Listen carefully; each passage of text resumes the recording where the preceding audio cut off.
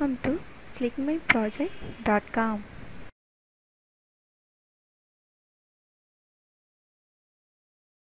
Now we are going to see the process of building a scalable system for Stealthy P2P-Botnet detection. Let's move to abstract. Peer-to-peer botnets have adopted by bot masters. This paper proposes a novel scalable botnet detection system capable of detecting stealthy P2P botnets. Our aim at detecting all ghosts within the monitor network that engage in P2P communications. As the volume of network traffic grows rapidly, the deployed detection system is required to process a huge amount of information efficiently. The parallelized computation with bounded complexity makes scalability of our system and also provides high detection accuracy and great scalability. And also we analyze raw traffic collected at the edge of the monitor network and apply a pre-filtering step to discard network flows that are unlikely to be generated by P2P applications. We first apply a flow clustering process. The distance between two flows is subsequently defined as the equivalent distance of the two corresponding vectors.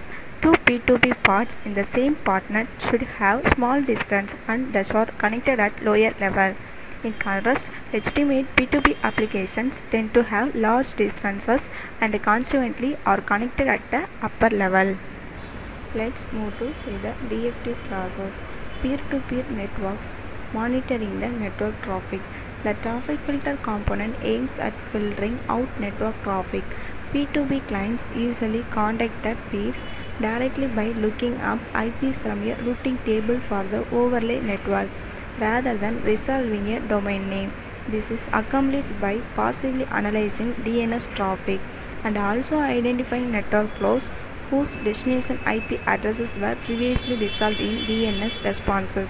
Fine-grained detection of P2P clients is responsible for detecting a P2P clients by analyzing the remaining network flows after the traffic filter. The distance between two flows is subsequently defined as the equivalent distance of the two corresponding vectors. We then apply a clustering algorithm to partition the set of flows into a number of clusters. Coarse-grained P2P path detections paths are malicious programs used to perform profitable malicious activities. They represent valuable assets for the path master. Try to maximize utilization of paths. This is particularly true for P2P paths because in order to have a functional overlay network, P2P applications is determined by users, which is likely to be transient. It is worth noting that some users may run certain legitimate P2P applications for as long as the machine is on. Fine-grained detection of P2P paths. This component is to identify P2P paths from all persistent P2P clients.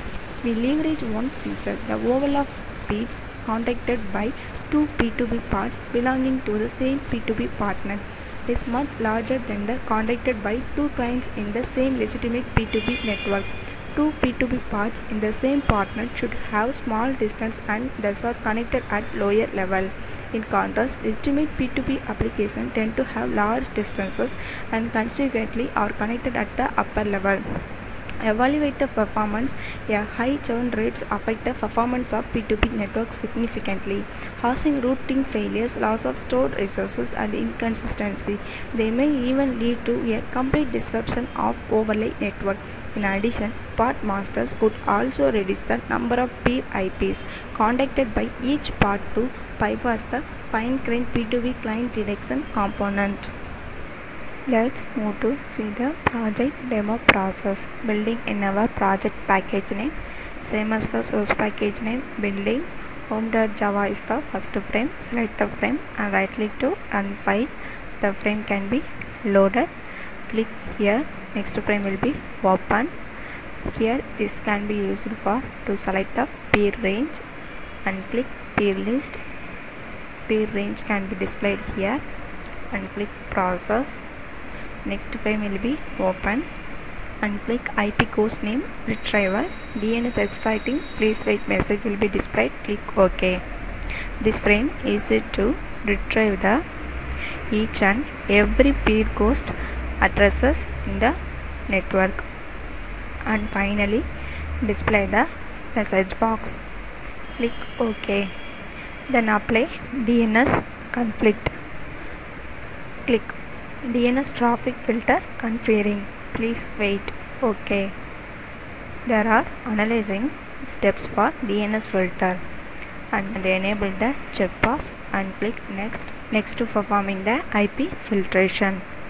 Extract these are the IP addresses for peer list and apply DNS conflict to resolving the IP evaluation. OK. Then IP filtration eliminate the resolving IP addresses. OK. And finally view the result. These are the elimination IP addresses. Next. And view the filter list IP addresses. Traffic DNS filter extracted successfully message will be displayed. OK. Then process. Here to finding the equivalent distance for every peer IP addresses. Apply equality. Distance successfully calculated. OK. So distance values. Distance will be displayed here for every IP addresses. Then process. Here to forming the clustering and click cluster. Clusters evaluated message will be displayed. OK. Then click cluster node. Cluster position verified. 3 clusters can be created here, and select cluster 1 and apply fine grain detection, and select cluster 2 and apply fine grain detection, and select cluster 3 and apply fine grain detection. All 3 clusters fine grain detection of P2P clients can be cluster formation will be listed. Then process, and finally apply grouping. Grouping applied. OK. Here to right click to select the any one IP addresses, and here this frame is used to finding the nearby surrounding nodes. Select surrounding nodes. Nearby surrounding nodes find and message will be displayed. OK. Then view the neighbor list. Neighbor node selected successfully. OK. Then process and select the packet. Click choose packet and select our project path. Select the content.txt file. Then open. View the packet contents. Then process. And select any one peer in the list box and send the packet for peer 1. Packet sent to 50.18.104.27. OK. Then next to run the p1.java frame. This frame is receiving the packet. Click receive packet. Packet receive is displayed. OK. Then finally send the acknowledgement. Click here and open the final frame. File send message will be OK. Then finally click receive format. IP addresses receive the packet successfully, and then select the next peer and send packet for next peer. OK. Then next to run the p2.java frame. Here to receive the packet. Packet received. OK. And send the acknowledgement p2 and receiving file send message will be OK. Then go to p2 frame and receive format. These are the second peer receive the content.txt file, and next to again select next peer, send packet. Packet sent to the peer. OK. Then p3.java can be run. This frame is receive the packet. Packet receive. Finally send acknowledgement and view the next frame. File send OK. Then receive format here.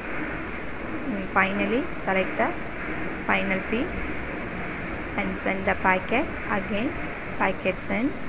Then go to run p4.java frame. and file. Packet can be received here. Packet received and send the acknowledgement to frame. On open it, click OK, then receive format, and finally go to the timestamp evaluation frame and click packet format. These are the packet can be received for every peer. Then calculate time. Click calculate timestamp. This time will be calculated for every peer name, and then go to peer evaluation. Here to evaluate the distance for every peer. Peers evaluated, OK. Then bot detection. These are the lower level peers, and estimate weights display the upper level peers. Then go to assessment.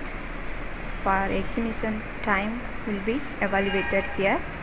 These are the P2P part identification and estimate P2P client identification, performance, transaction percentage, and click distance graph for every IP addresses, finding the P2P system in the distance value.